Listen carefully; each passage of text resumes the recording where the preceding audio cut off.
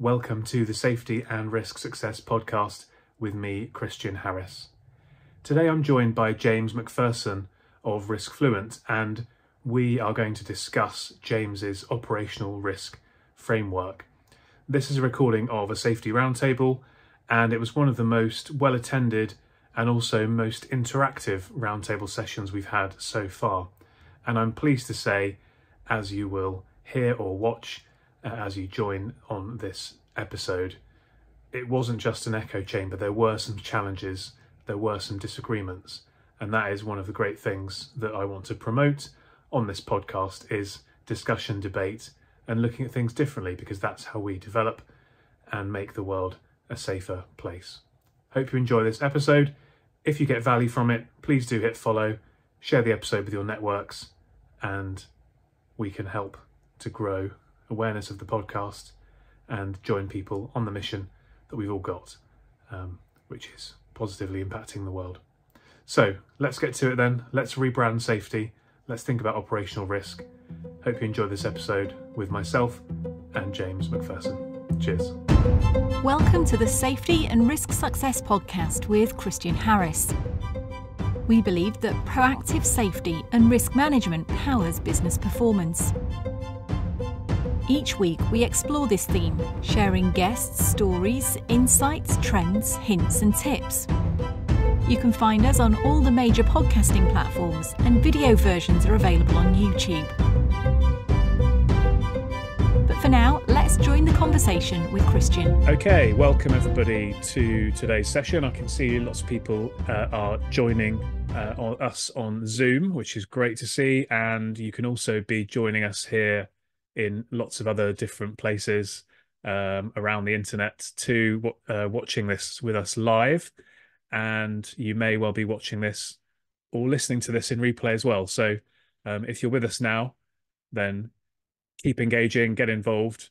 If you're taking this in after the event, then get involved on social media and let us know what you thought of it, because we won't be able to, sadly, answer your questions here and now live. But for everyone else that is watching us and joining us now, then we look forward to interacting with you, as I'm joined today by the one and only James McPherson.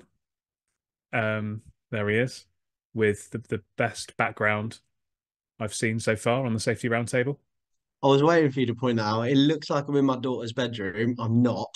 I'm actually in like a co-working space. But as I turned the camera on, I was like, this does look like a child's bedroom, unfortunately. But that was, yeah, that's not where I had just assumed it was your bedroom, James, to be honest. But perhaps I got the wrong end of the stick. So we're going to be talking today about operational risk success, and the background to this is that James has produced. I'll tell you what. Let me stop sharing. James has produced this guide. Is guide the right word for it, James?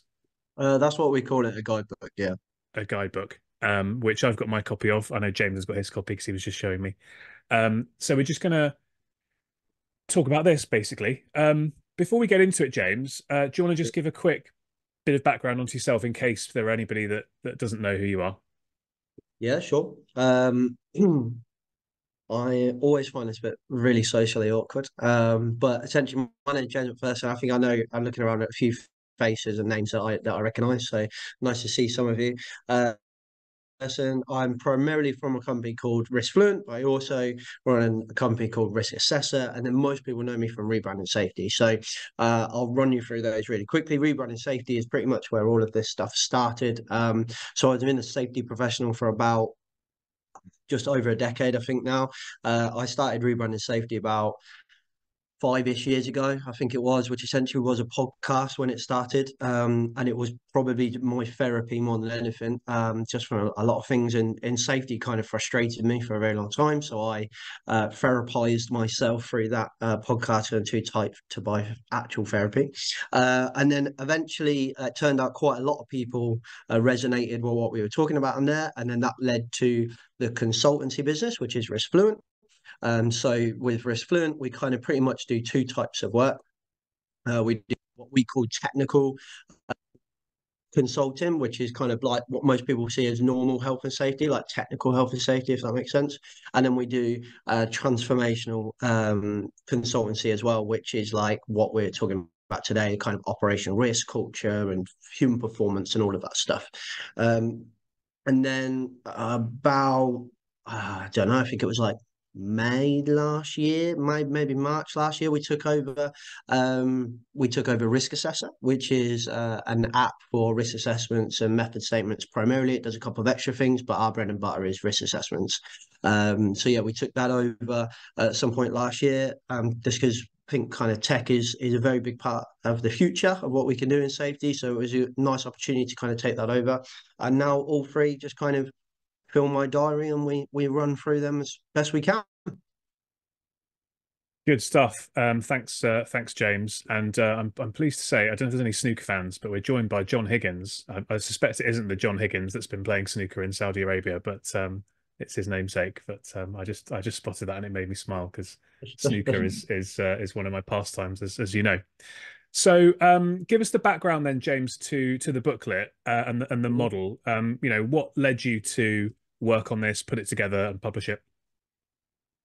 Pretty much everything has come from rebranding safety. When I started rebranding safety, like I said, it was mostly just therapy for me for probably about the first 6 to 8 months. And then some weirdo called Christian Harris messaged me and said, "Hey, would you have guests on?" And we're like, "Oh, maybe, yeah." Yeah, And he it's said, all my "Yeah." fault. It's all my fault. Yeah, it is. It is literally your fault. And you were the first guest that we had on, and then after that, we ended up just having a lot of guests on.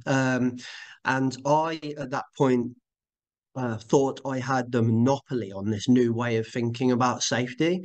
It turns out, unfortunately, there was a lot of people that were thinking like that. So, unfortunately, I thought I was going to be really rich and wealthy because I was the only person that had this great way of thinking.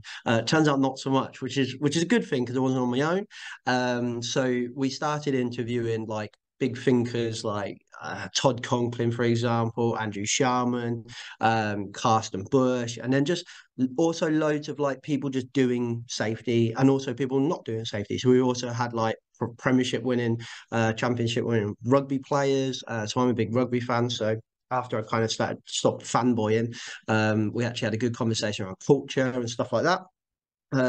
So we had all of these people on rebranding safety, and then what I was doing was essentially learning different ways to approach different problems, and I would go to my work and just, if I'm honest, just mess around with it and see what worked, and something's worked.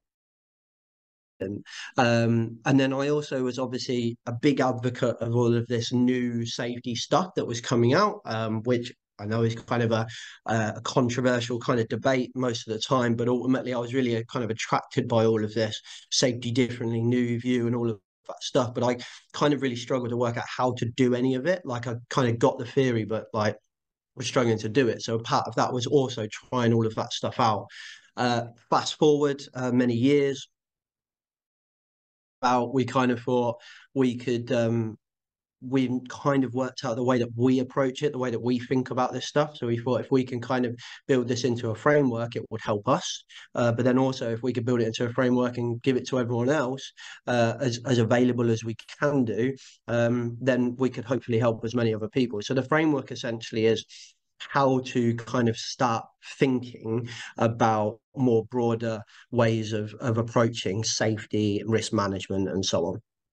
And that's kind of what brought the framework about. The guidebook is one of hopefully many. So I kind of didn't want to write a book. I wanted to write. I'm a bit of a geek at heart, so kind of wanted to do like comics originally, like graphic novels. I thought that'd be really cool if we did like a graphic guidebook or something. But then I started asking artists, and they would have cost me way too much money. So we just kind of worked it out ourselves, and this was kind of the halfway house, if that makes sense. So the aim is to do like a series of them. So this is number one, and then there's some other stuff that will be coming out at some point this year, and then also for the following years to come. And the aim is to help people just hopefully they can go and do it themselves. If they can't do it themselves, then obviously our businesses can help them out. Yeah, perfect. And I've pulled up the page. Like we're not going to run through this whole thing today because there's quite a lot to it, but that is what the model kind of looks like. And at the center of the model, there are these kind of four key foundational pillars, aren't there? So I thought it would probably make sense for us to kind of introduce those and talk a Yeah. bit around those points. And then, as always, guys, everybody that's joining us, fire in with a question. So if you're on Zoom, go to reactions, raise your hand, and we'll call you up and you can ask James a question. If you're watching this somewhere else, then just type it into the comments, and I will do my very best to monitor those. I can't necessarily guarantee I'll see those as promptly as if you're on the Zoom. Zoom is the best way to join us on this, but we will do our best. So let's start with reliability. That's one of the four foundations. Or do you want to give us the four first, James, and then let's go into reliability? Yeah.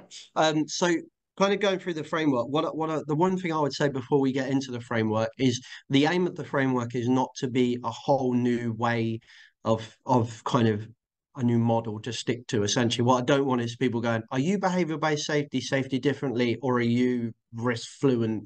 Whatever, like it's not a new model for you to kind of like religiously commit yourselves to. It's a framework to try and help you navigate those kind of safety differently, new view behavioral based safety, and solve the problems that people are trying to solve with those things, if that makes sense. So that's why we have those kind of four foundational areas, is because when we've gone to customers, either now as a consultant but previously in my employed roles, we tend to be able to kind of roughly put kind of problems in these little boxes. And it's not to put them in a box to say that is rigidly where they stay, but ultimately it's more just to help you navigate it in your brain, because sometimes it's a bit I can't see the wood for the trees, if that makes sense. So that's the framework is trying to help you think about approaching a problem. So it's to start off with reliability as one of the more technical parts of what we would call the framework. So reliability is essentially about two things: risk management and resilience. So risk management being able to kind of foresee and deal with kind of hazards and risks and so on. And that's kind of what safety is been historically quite good at, in my opinion. I think some of the stuff we do in safety is the way that we manage risks, the way that we approach risk assessments, for example, I actually think are really good in most cases. Got its areas that we could improve on, I think, but ultimately very good. So we're kind of trying to take the science around high reliability, around resilience, around risk management, and bring that into the framework. And then we have resilience, which is the ability, obviously, to deal with change and failure, but still kind of continue on successfully as a business. So they're the two aspects essentially of that. The third part of that would be kind of our mindset and our risk-based thinking. So reliability is about essentially a business being able to designing reliability, whereas we've kind of find that most people are reliable mostly, not mostly, but kind of with a large portion of luck, so to speak. So reliability is about designing in a portion of reliability into the business.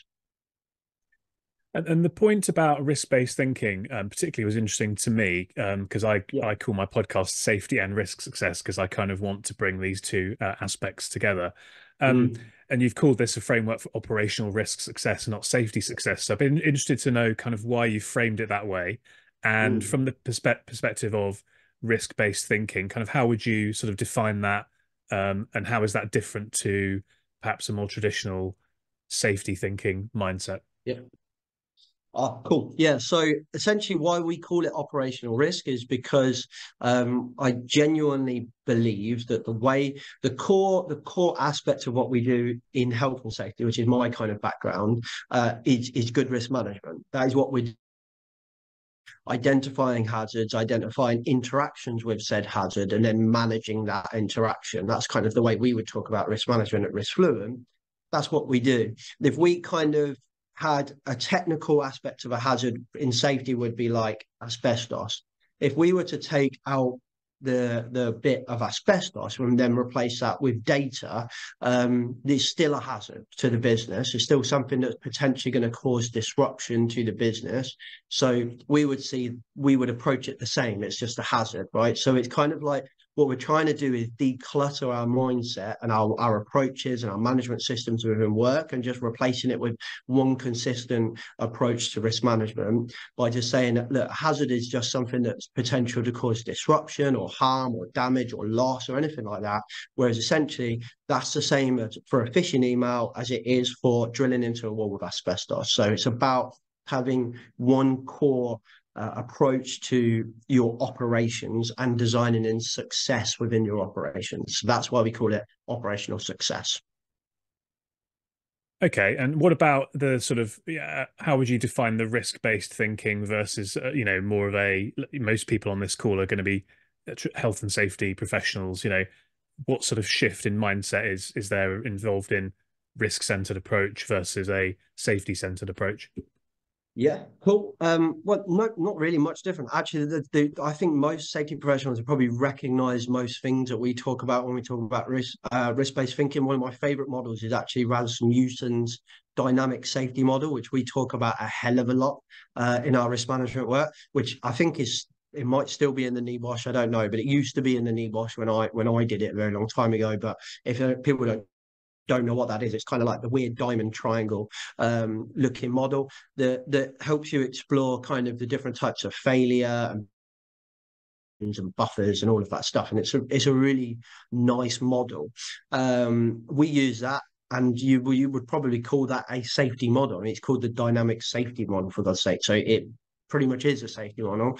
So we would talk about the different types of failure there. So we can't just talk about kind of safety failures. We have to be considerate of kind of in that model, you've got economical, resource, and performance is kind of what they talk about in that model.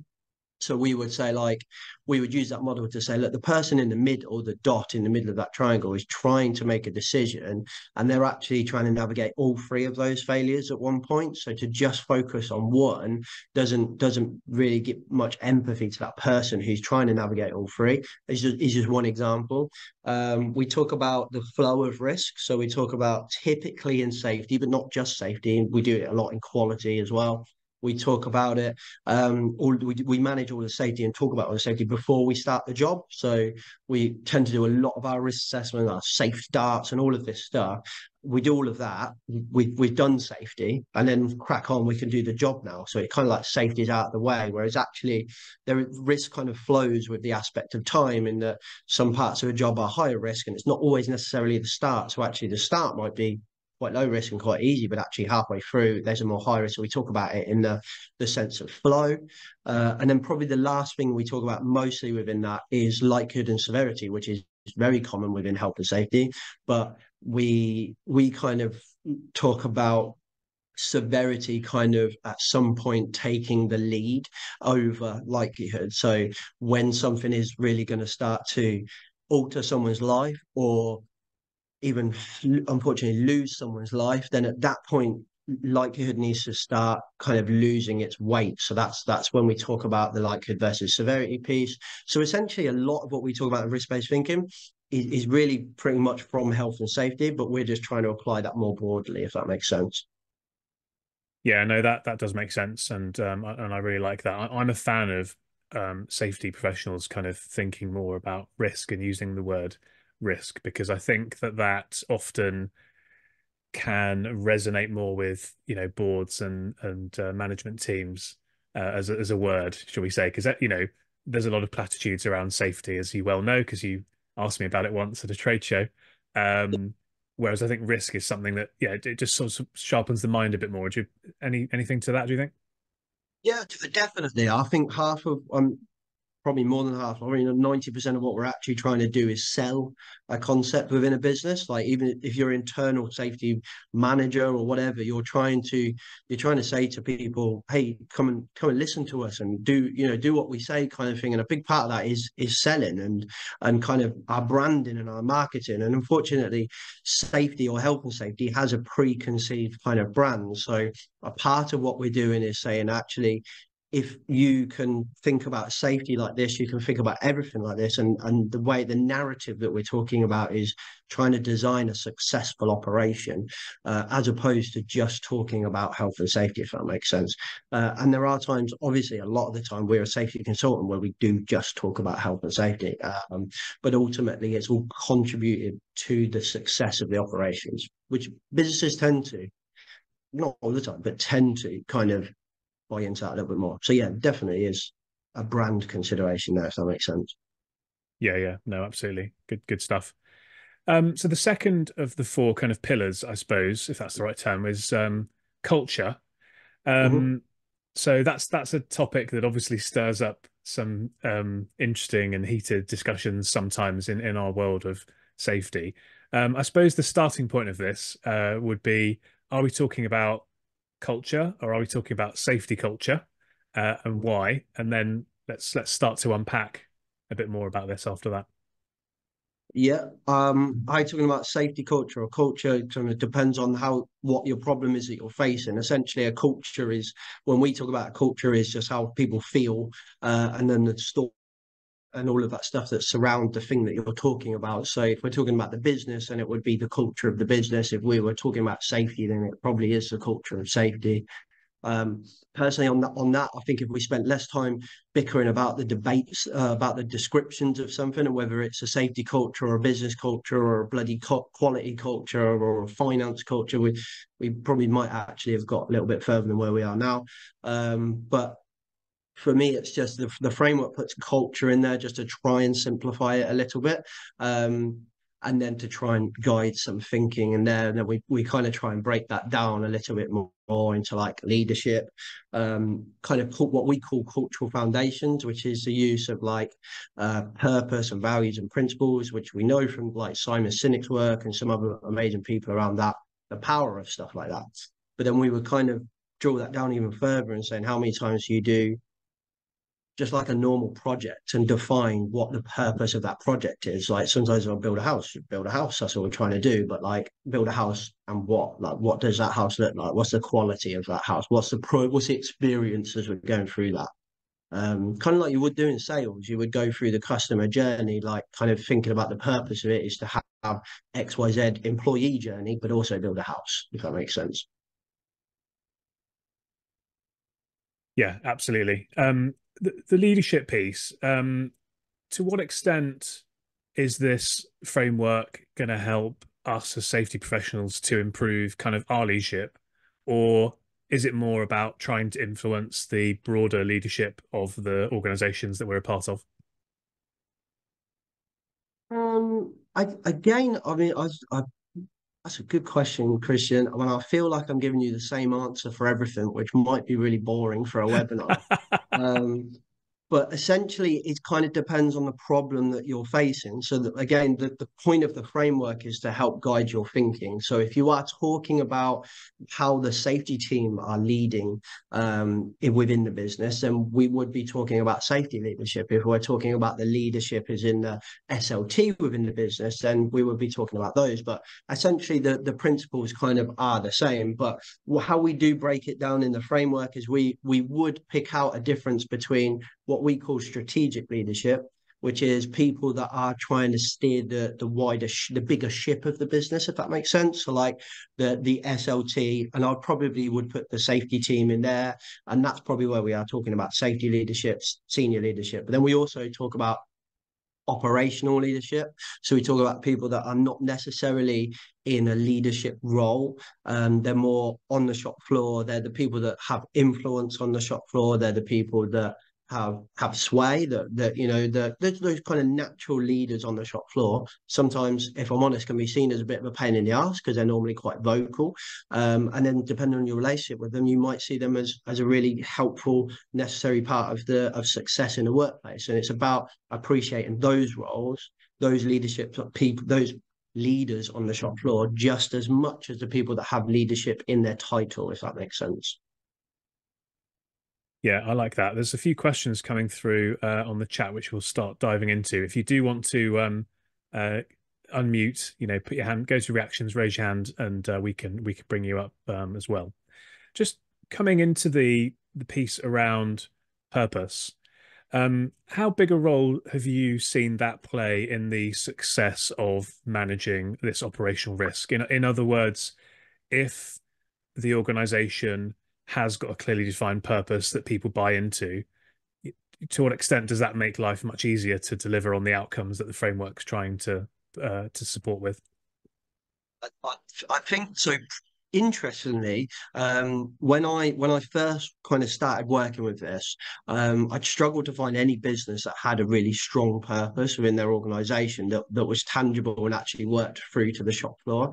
Um, And I would probably only be able to answer that question back then based on what the academics say and the thought leaders say, which they all say it's really important. And there is some amazing surveys, some amazing academia out there that does show a lot of tangible evidence that kind of Daniel H. Pink's work around motivation is really, really interesting. So when you really start to look at beyond the kind of pay and incentivization of a role, and Daniel starts to look at actually people just getting enjoyment and purpose and belonging out of something, is really, really powerful and interesting. So there's definitely a really kind of important power to purpose. However, in the last year, we have taken on a customer that we've gone to that's I should try and navigate this without kind of talking about or giving it away who they are. Yeah, not be too specific. Yeah. Yeah. So trying to navigate that, but ultimately they have a actually really strong purpose, and it's really clear. And then they also have really strong and clear values. And as the business has grown and taken on other aspects where they've kind of essentially taken on new businesses that have their existing mini culture and trying to bring them into their culture, we've actually taken a lot of what they do and brought it and learned from it ourselves and brought it into our work. And it was really quite interesting to see. We haven't done that, they've done that themselves. We're there actually helping them more with technical work. They've done that themselves, and they've got like a framework the same as we have. They've got they call it their culture burger. So they've got their culture burger that is just consistent throughout the organization. The purpose is clear, the values is clear, their behaviors and their decisions all structured around this kind of burger, so to speak. And it just works. And it's so interesting to see the power of it run throughout this entire organization. It really does structure all of the conversations they have. And it's everyone just talked about the purpose of this organization. And it was really quite nice to just kind of go in there and not have to convince someone that this stuff actually works, because they've kind of worked it out themselves. So it was quite easy for us in a way, in a sense.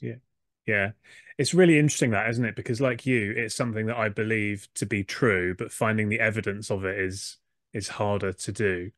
Yeah. And I think it just supports this piece around leadership and selling that you were talking about before, because actually being safe is a great purpose. I'm not saying that is going to be the purpose, but it's actually a cause that we can all rally behind, and it's something that can unite us all and actually get us to act on a set of values and put in place certain behaviors, and do things in a certain way that should be a positive for the business. So yeah, I was very interested to hear you unpack that one. Let's move on then to human performance. So is that the same as HOP, human organization performance, or is it something different? No. Again, there's not really anything new in this framework. It's about trying to help people kind of navigate it to really kind of try and provide some value. But ultimately, it's just trying to help people do this shit, if that makes sense.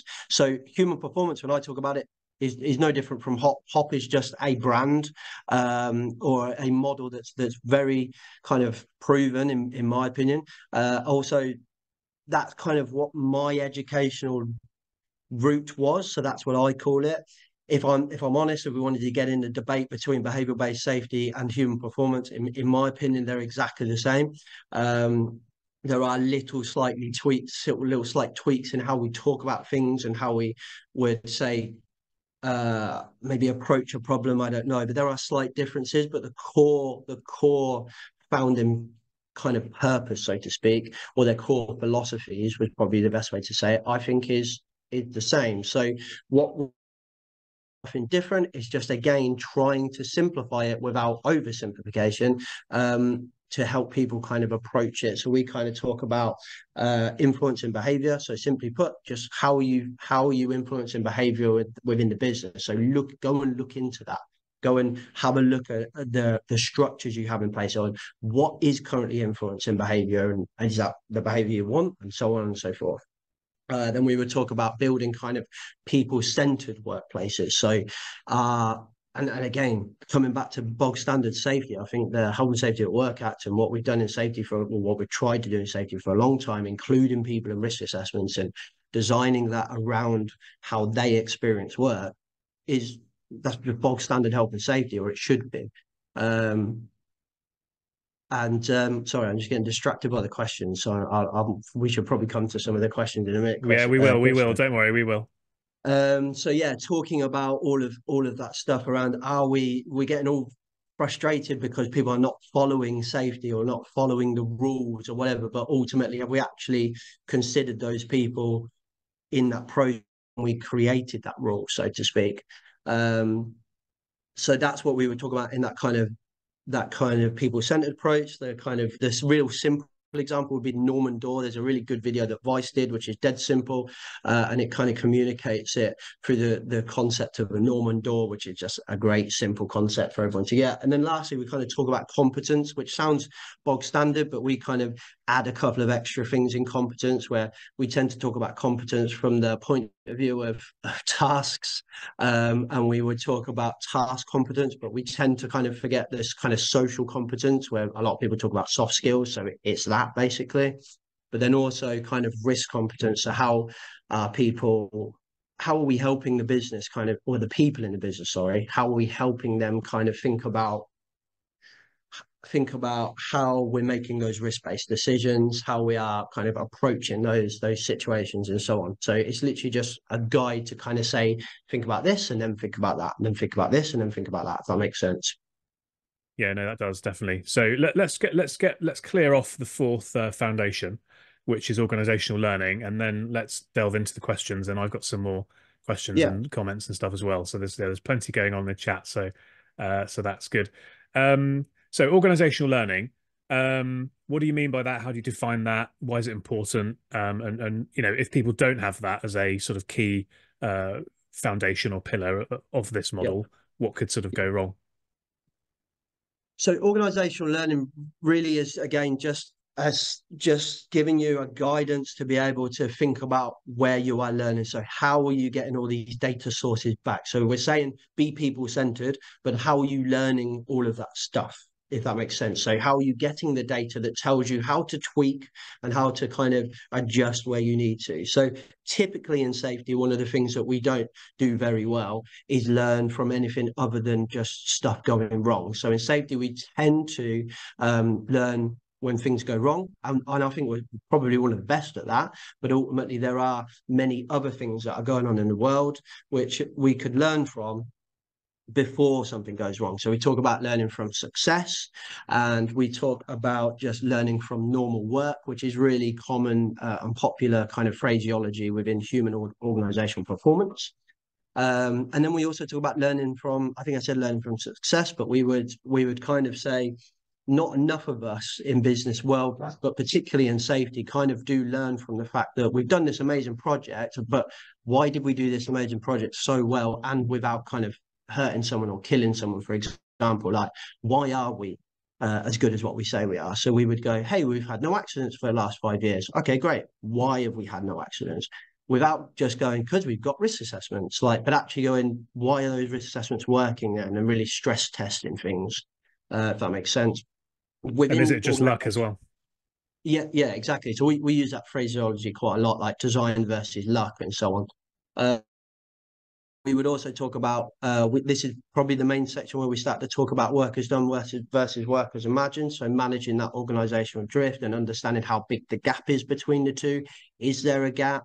And so on. So having some kind of fingers on the pulse of the business to see what reality is versus what safety is. And there's a lot of really amazing work there around kind of what David Provan and Drew Ray did in their paper around safety clutter, and a lot of stuff what they did was really good. We talk about that a lot in our work.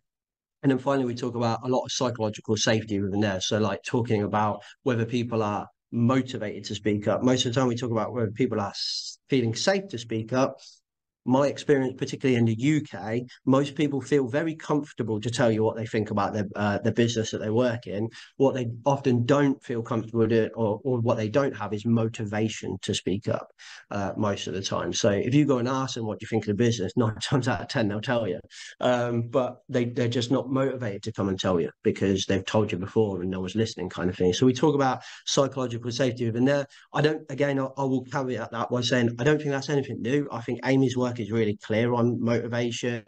I think the work to Amy is also really clear on motivation and also trust with the organisation in there as well. I just think some of the narrative that come off the back of that, we seem to have missed those points. So that's why we kind of put it in the framework, if that makes sense. Yeah, yeah, yeah. No, that's all. That's all good. So we've covered the four key pillars. Um, where would you say people are? I say people, I mean organizations are typically strongest, and where would you say people are or organizations are typically sort of weakest across those four areas? And I understand that the four break down into other sub categories as well. Good question.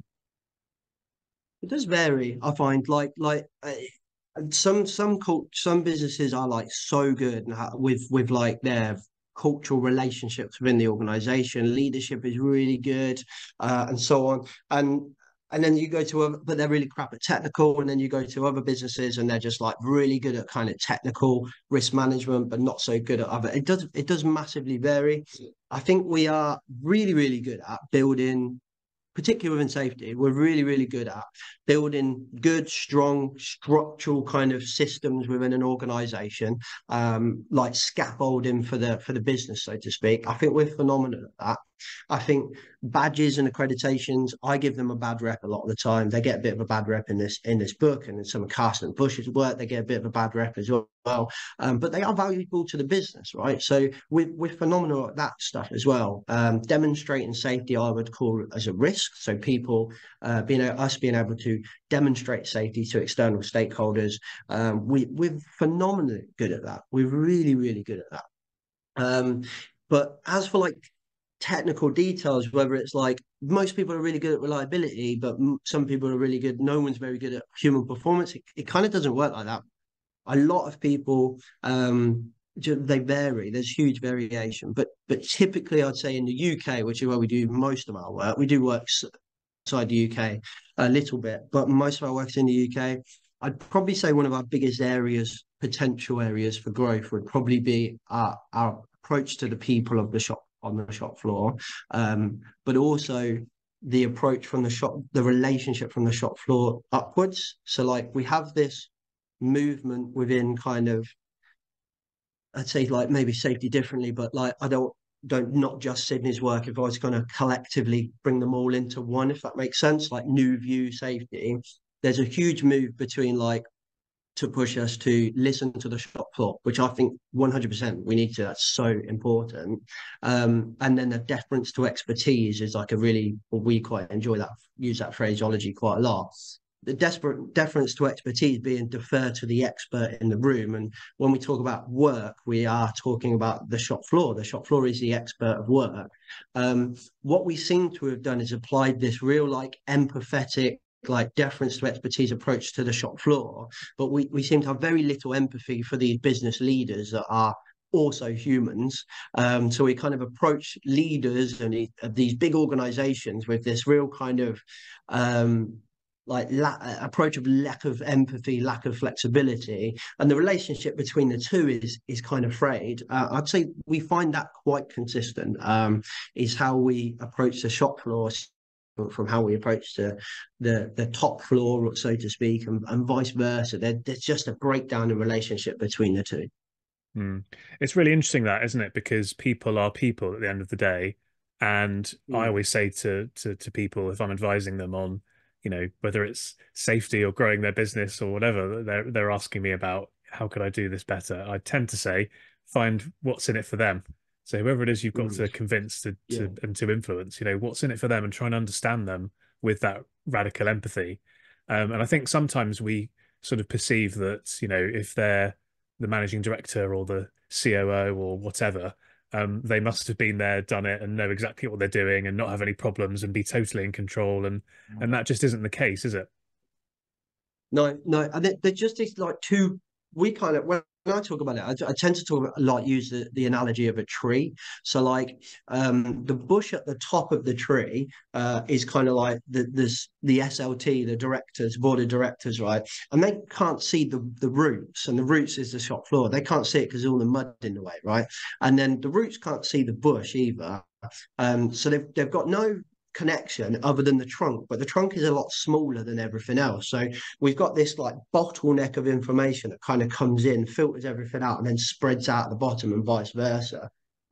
So we kind of talk about it like that, but they've all got these different perceptions of each other, which most are kind of wrong. Like the shop floor seem to think that if, at the instant you're a director, you're kind of minted, and then the directors seem to think that because you're on the shop floor, if you're kind of raising issues, you're just a pain in the ass kind of thing. And there's just kind of this breakdown in relationship, and we see this exist in tiny businesses all the way up to big businesses. There is just this weird breakdown halfway through that kind of tree trunk, if that makes sense. Yeah, and the tree trunk is analogous to a conversation or a relationship. And if you haven't got that relationship, and you're not open enough and willing to have a difficult conversation with, but bearing in mind that just because you're having a difficult conversation doesn't mean that that's going to spoil the relationship. Arguably, not having that difficult conversation is what will spoil the relationship in the long run. Because if you don't have those sort of more difficult conversations, you kind of breed resentment, and then if you have resentment for somebody, which is kind of what you were saying there, there's a little bit of envious resentment, shall we say, going up. But I'm just sort of stereotyping, and there's the kind of resentment going down, and that's because there's a lack of communication. Yeah. And you know what? It's been really interesting, like, as running a business myself over the last couple of years, like, we're still relatively young from business director point of view, so to speak.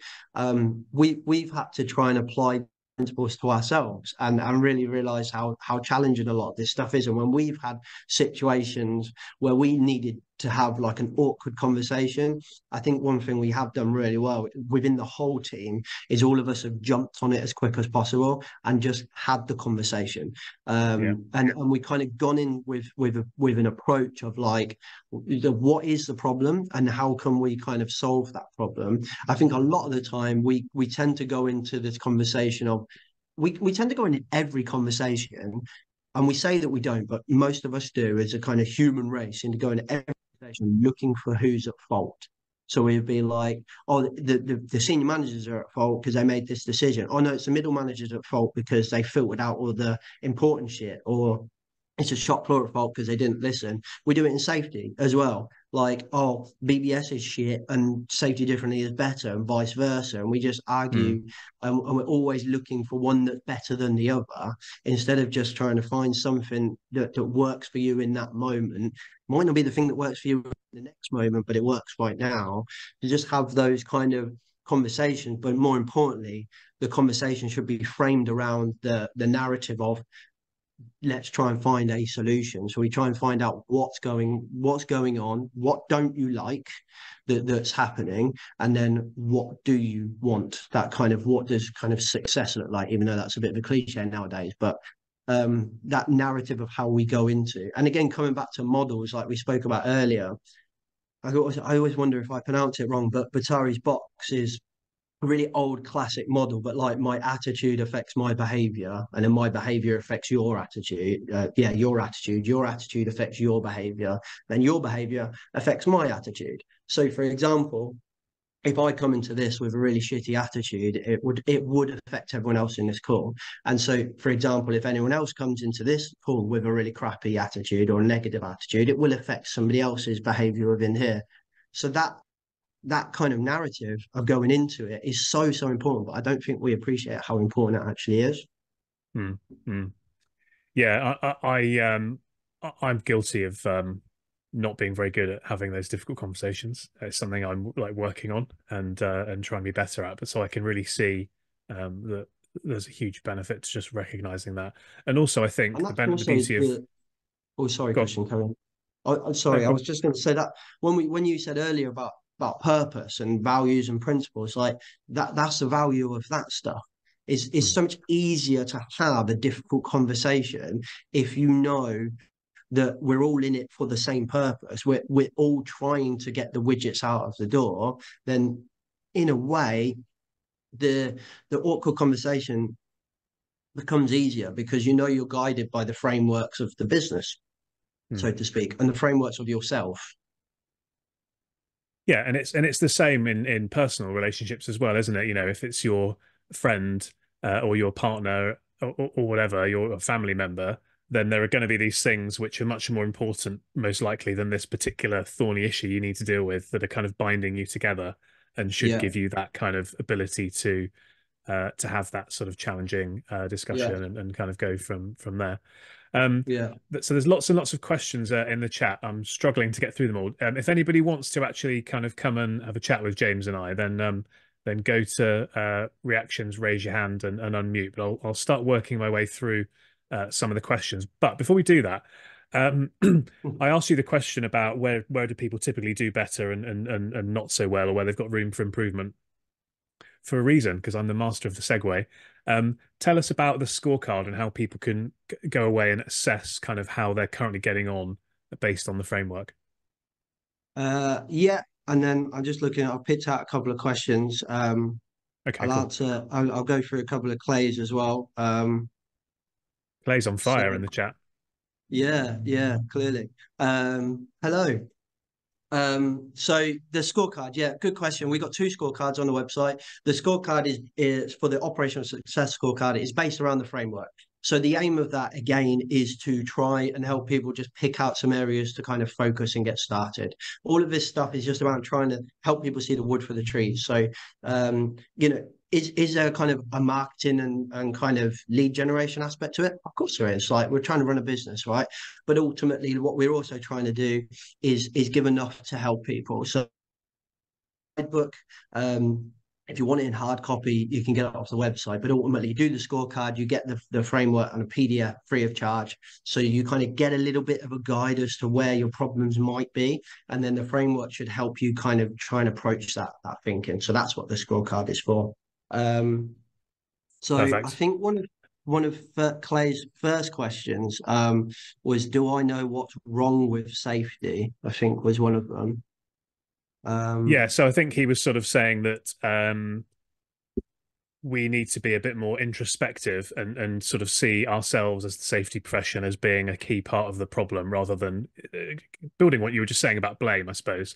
yeah, So yeah, and the with the conversation not providing any real value either. So thanks for that, Clay. Appreciate that, mate. But let's see if I can have a look at your kind of core problem with safety. I think if no would be the answer. I don't because I don't know if there is a core problem with safety. I think everyone has different problems with safety. Some people are really fucking good at safety, if I'm honest, but they're not good at other things. And I would say it massively varies with each one. And part of my kind of frustration, which led to the framework, which of what we've kind of done is and we actually, I think, is still in the intro for Rebrand. We might have changed the intro for Rebrand Safety, but it was in the intro for Rebrand Safety for a very long time. Went on a little rant that said everyone was looking for one solution to a problem, but there isn't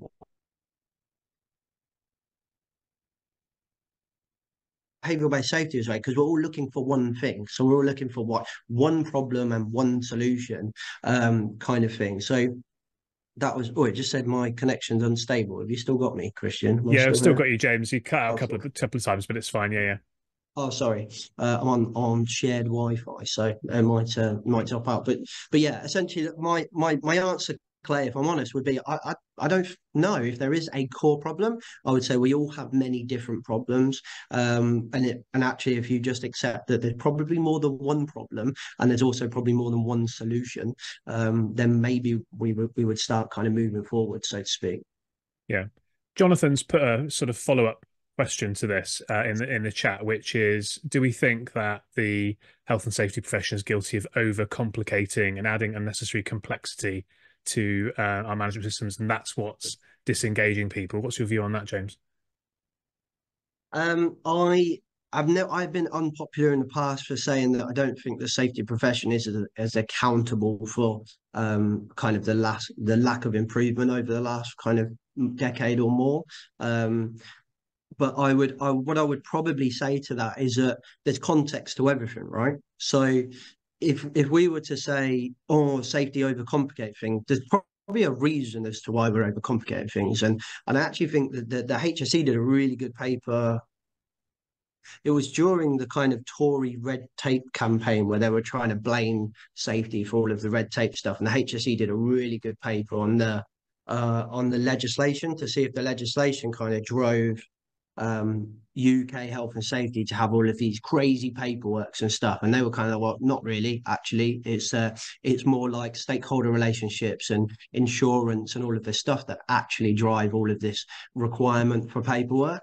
So we could sit here and say, oh, the safety profession need to be kind of accountable for stuff. I think, yeah, we do, but I wouldn't say accountability is blame. I'd say accountability would be us saying, hey, we're just trying to find a new way to do something now because we think that that other way of doing this particular thing is not working anymore.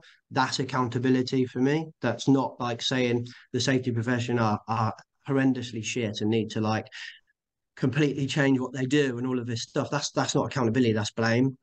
So for me, accountability is what we're doing currently, which the safety professional is doing the profession is doing really well, which is being quite self-critical and self-reflective of ourselves and having debates and kind of reading about stuff, which I think we do quite well.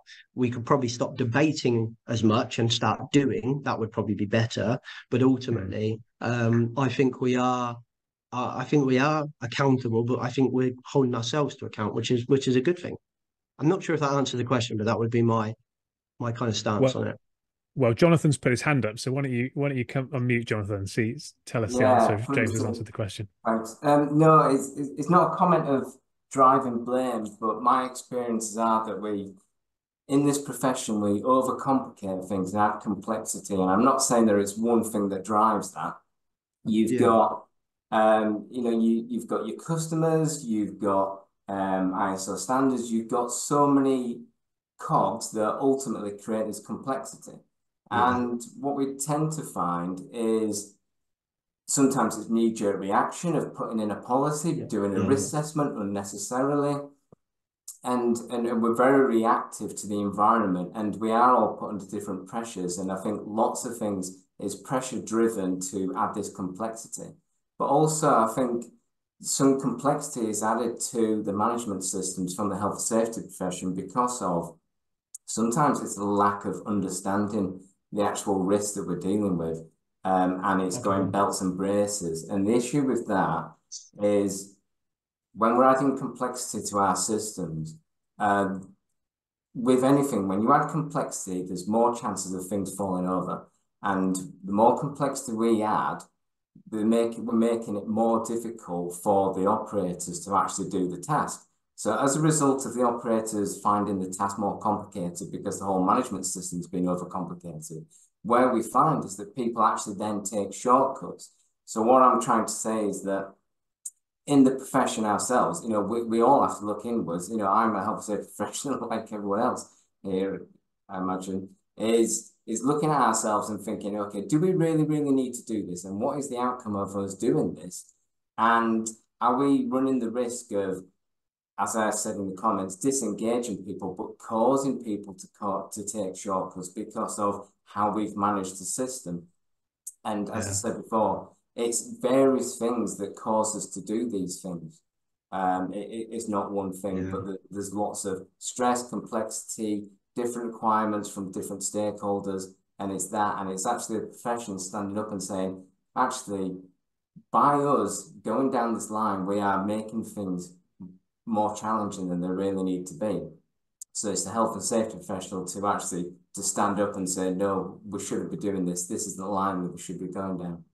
Yeah. Mate, it's a difficult balance though, isn't it, as well, I think? Because if you look in my area, for example, of trying to prevent people from slipping over, I would say we're almost too far the other way. We're not quite thorough enough. So we need to be a little bit more complex, and that's why it's still proving to be such a thorny issue that we're not able to solve. So it's all about the balance, isn't it? Yeah, I think I've got potentially like.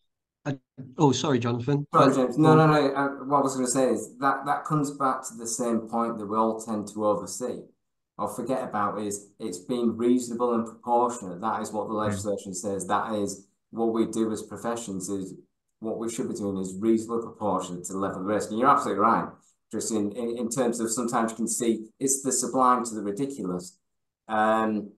And it's trying to get that middle ground, and it is challenging. Yeah. I think as well, like I find a lot of the time the safety profession could do a better job of helping the safety profession, if that makes sense. Like a lot of the time we are in, like, if you think about construction, for example, it's a very kind of us and them relationship. So like if we're looking after our customer, we're the safety profession for that professional, for that business, and then we're kind of sending stuff to their customer, which has a safety team.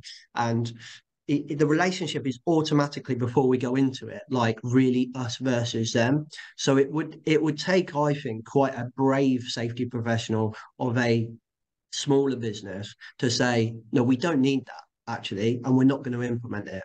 But what we tend to find is, because we've had those conversations, Jonathan, where we've said to the customer, you don't need that. That's absolutely stupid. Like, you're adding layers of paperwork that you don't need, you're adding complexity, blah, blah, blah.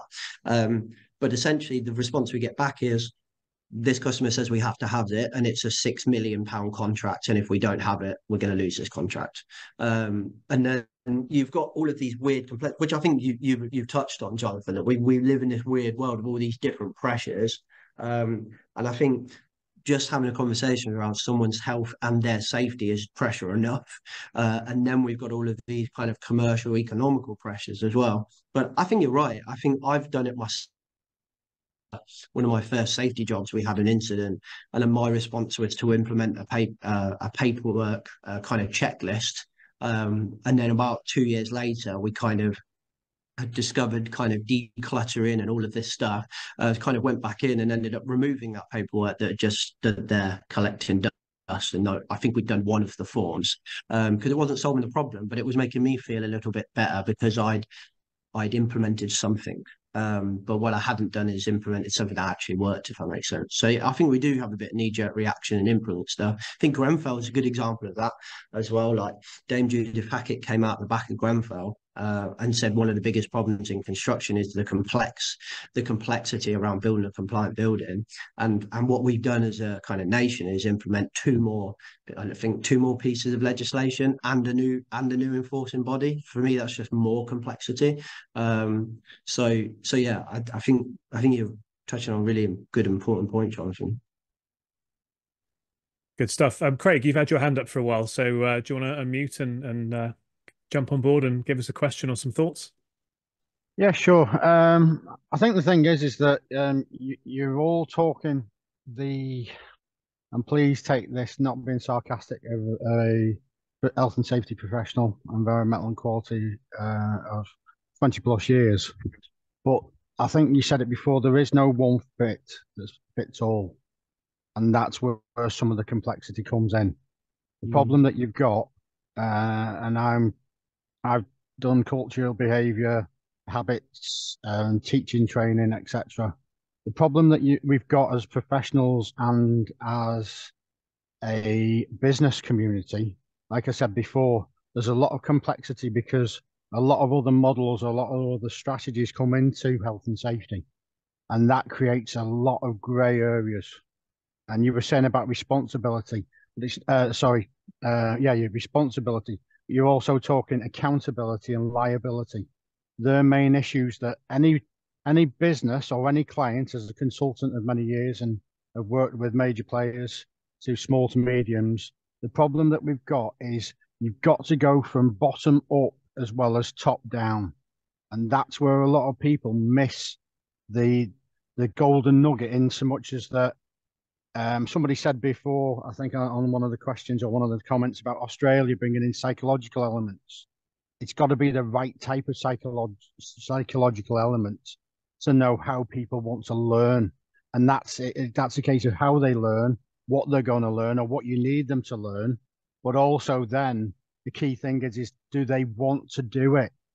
And all I'll say from my psychological elements as training is that there's only one person who can change that person who's looking in the mirror. And it's that person who's looking in the mirror.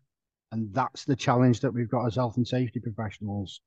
We can do a lot of things, and we can put a lot of scorecards, and I'm not having to go at anybody's system, but it's got to be relative to that business, to the risk, to the culture, or to the strategy and want of the person from the top, but more importantly, from the person at the bottom, of how they are going to then create their own value to it, their own standard, and say, right, I'm not coming to work to get hurt.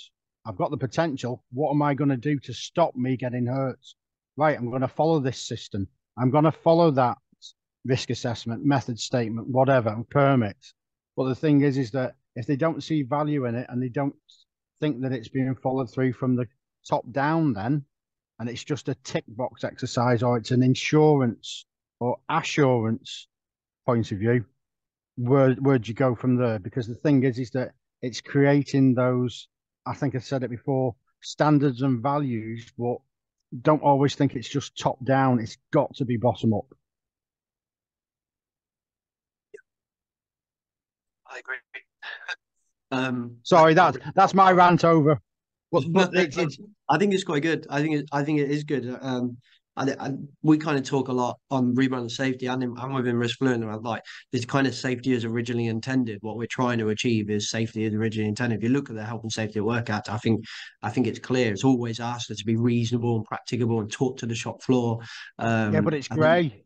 It's very grey, because when you go into a court of law, which I've been done as an expert specialist for defending somebody after they've had fatalities, the problem is that what one inspector says to another inspector, to another one judge to another judge, to another one court to another court, we've got a very, how can I put it? We've got a very intuitive system. We've got a very intuitive professionals. But going back to the gentleman before, we've got to make it complex sometimes to cover the insurance and assurance, and to cover the CEO or director or the board. The thing is that, and I mean, what I usually say, and GDPR or whatever, simple, stupid is the key. We make things too complicated because of what that person is trying to do to make sure that they either cover the business. And don't get me wrong, business risk is important. I know that from a quality point of view. I've put business continuity models in place, UK and abroad. But the thing is that it's getting the right set of standards and values so that anybody and everybody can say, right, if I work for you, and like I said to you before on my statement before about induction, you set it from day one. How many people have an induction for half an hour or an hour? And it's a case of it's a tick box. There's no test at the end of it. There's no, do you understand it? It's just a case of, right, there you go, along you go.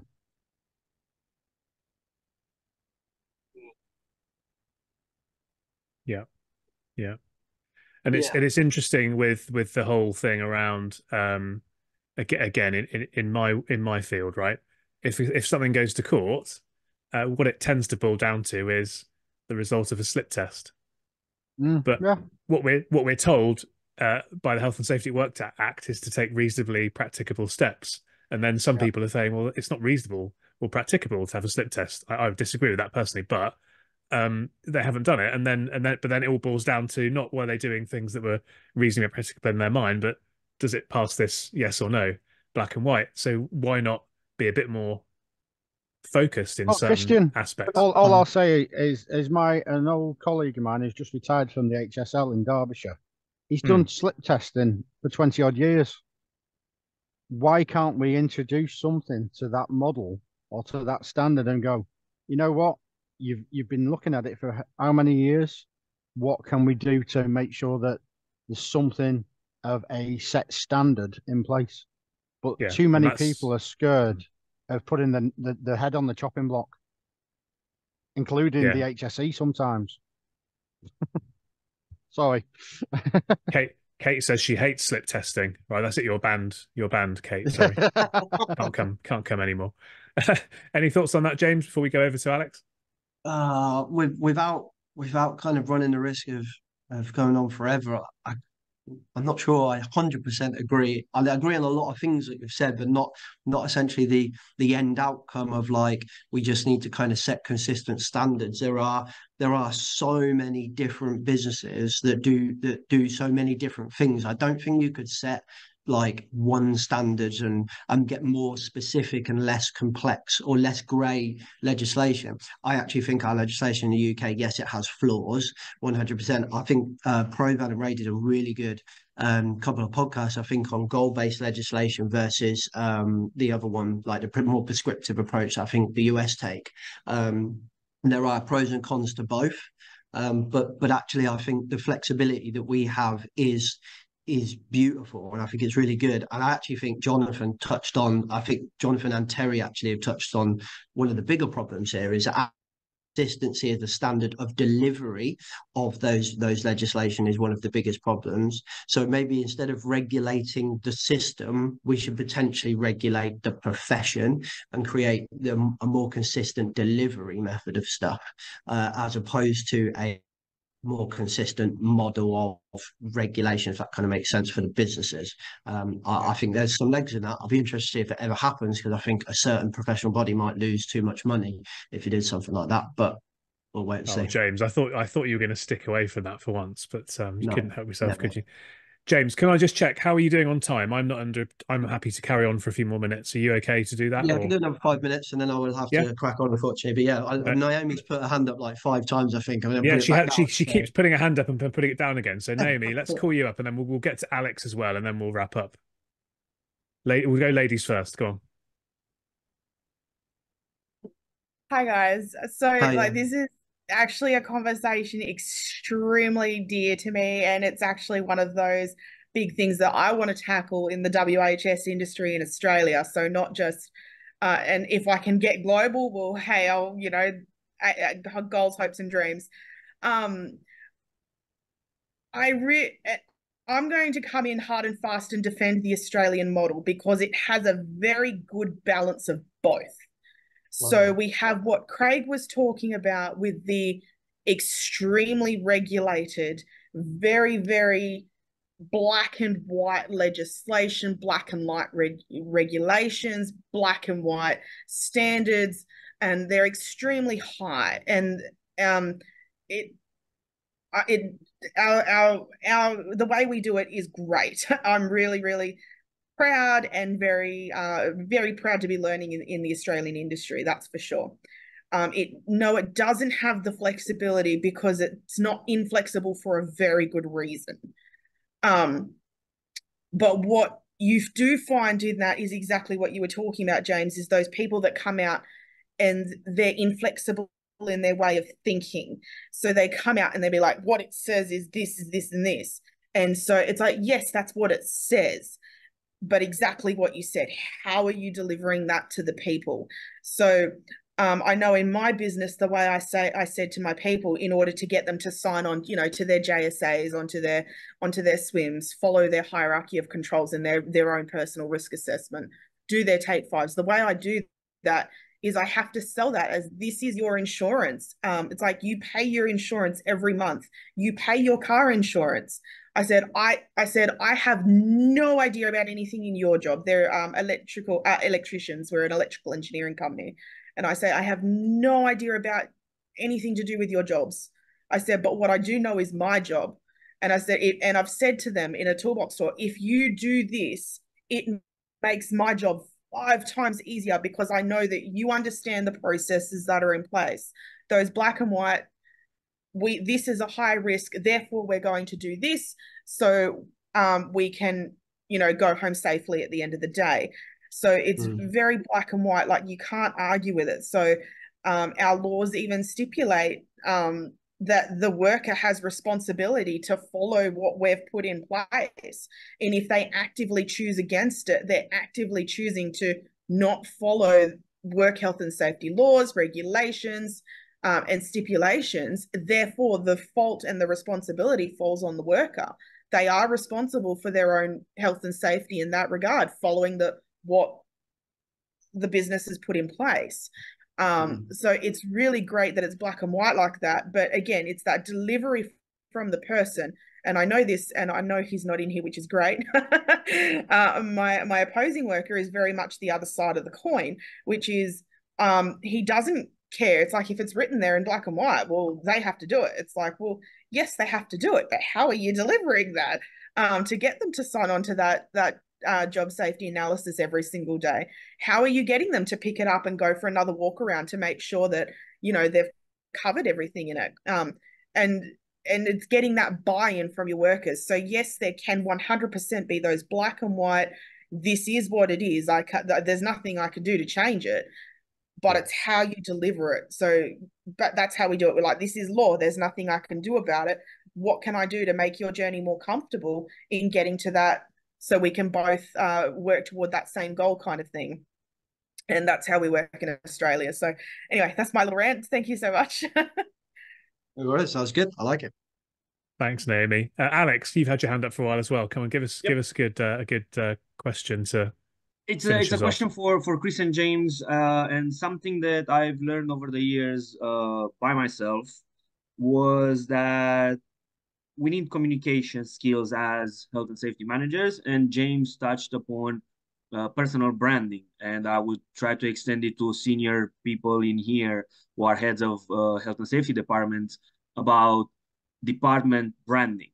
So are there any, any tips and tricks, any recommendations that you gents have for people in here on how to better communicate with their with the directors that they're working under, with the managers that they're working at the same level, and with the people in lower ranking positions, and how to brand themselves as not just the person with a clipboard in their hand, but also part of the business and part of a larger thing than just themselves. Thank you. What a question. So I've got a couple of things I want to add, but before I do that, I want to give a shout out to Peter, who's part of my team, who's in the call. He has done a lot of stuff around this in the past that I love. So Peter often talks with our customers about, like, do you have a communication strategy for safety? So like, this is your stuff that you're trying to roll out within the business. Do you actually have a strategy in how you're communicating that stuff out to the business? Peter was the person that kind of introduced me to that many years ago when I first talked to him on a similar call to this, really. And I was like, well, bugger me, yeah, I've never really thought that, actually, because we often kind of, and this kind of follows on from Naomi's point as well, around, we kind of go, you have to read this risk assessment because under the section X of the Health and Safety at Work Act, you have to collaborate with us, you have to work with us and cooperate, right? So we just go, you have to do it, but that's not getting their buy-in and getting them to go, yeah, I get why I have to do this. So having like communication strategies instead of just kind of doing it is always a great thing. I was just trying, as you were talking, trying to find my slides of some of our trainers so I can remember whose work it is, so that I can refer them correctly. But there's some really good work around just leadership in general, and I think a lot of what we talk about in leadership is actually communication and relationship building, which Terry has touched on in the comments as well. Essentially, building relationships is always the pinnacle. You know, if you've got a good positive relationship with someone and they see you in a positive light, you're always going to have more influence in that situation. But also it's helpful then to get the information back from them. They're more forthcoming to tell you what they like and what they don't like. So then you probably have to worry less about communication because you know they're going to like it before you roll it out, if that makes sense. So that's kind of being a bit more people-centered.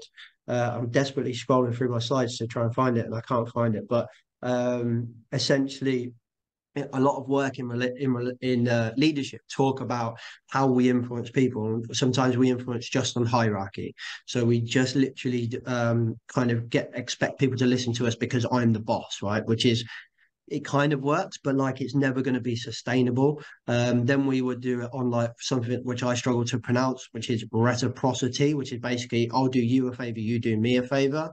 But actually, if we actually just start building positive relationships with people, listening to what they want, and then engaging them in the job, I always think that's better. One of my favorite kind of psychological theories would probably be the IKEA effect, which essentially, if you build a piece of furniture yourself, you like it a lot more and you put a lot more value on it. So if you take a piece of work within safety, if you want someone to buy into it a little bit more, involve them in it, make them part of that process, and they will buy into it because ultimately they built it with you. So I would kind of say comms is kind of the last bit. If we do all a bit before, or we tend to be a bit better on that stuff. But definitely the big shout out to Peter around communication strategy, but then also another shout out to Peter would be, he's the only safety professional I know that actually consulted with a branding specialist to help him brand a management system before he came over to us in consulting. So he actually kind of got a communication and marketing and branding specialist to help him design his management system, essentially all of his stuff within safety, to ensure it kind of went out in a more kind of tangible or kind of understandable way, or more kind of easy to communicate way. I'm pretty sure that's Pete. Give me a thumbs up in the comment if it was you, Pete. If it's not, then I've just given you someone else's work. Was it Pete? Yeah, it was Pete. So yeah, like there's some really good things that Peter had done, which I think is absolutely amazing. But ultimately, I think if we were a bit more people centered, we would do a much better job on that as well. Yeah, I think that's definitely a key takeaway, and I'm conscious of time, so I won't delve too much into this with my own thoughts. But I'm always happy to have that conversation offline with you, Alex, and give you some further thoughts on that. Listen, James, thank you so much for today. It's been really engaging. The chat's been on fire. We may have to do another one, I think, to try and get to some more of the questions. So perhaps we can look to schedule something in the coming weeks and months ahead. Just quickly, if people want to learn a bit more and pick up on this conversation and sort of try and go away and implement some of this stuff, what's the best place for them to go to? Yeah, sure. So for rebranding safety, you can literally just Google rebranding safety. Or you can go on Spotify, Apple Podcasts, YouTube. That's where most of our content in. If you've never heard of rebranding safety, there is a metric shit ton of content that you can kind of go through. I'd probably apologise for the first 12 months worth because I was just an angry young man back then. When we start getting guests on it, it gets a bit better. Other than the first guest. Yeah. After you, Christian, it just went up from there, mate. It could only go in one direction after me. Consulting wise, so the scorecard and the guidebook and the framework and all the stuff we talk about, we've got some like products and stuff in there. That would be www.riskfluentltd.com, so riskfluentlimited.com. Please add me, Peter, Sherry, or Carly on LinkedIn, and all of us will kind of talk to you and have a chat about this stuff. And then for our app is riskassessor.net. So that's our risk assessment app, riskassessor.net. And like I say, just add me on LinkedIn. I'm always up for a chat. Pete's put some LinkedIn for the Risk Fluent page in the comments as well just now. Thank you for that, Pete. But yeah, that's it. Good stuff. Well, thanks very much, James. Really enjoyed it. Thank you, everybody, for the high levels of engagement. It's obviously a topic that's resonating. So let's carry on this discussion on LinkedIn and elsewhere. And we'll pick it up again with James, I'm sure, in the future, perhaps when part 2 of his guidebook or whatever the right terminology is comes out. In the meantime, thanks for that. Really enjoyed it. And we will look forward to seeing you again in a couple of weeks on the Safety Roundtable. Cheers. Cheers. Thanks for joining us on the Safety and Risk Success podcast. If you've enjoyed this episode, please hit follow and do share on social media. Does anyone you know spring to mind as a great guest, even yourself? If so, please contact us on podcast@slipsafety.co.uk. See you next week for another episode.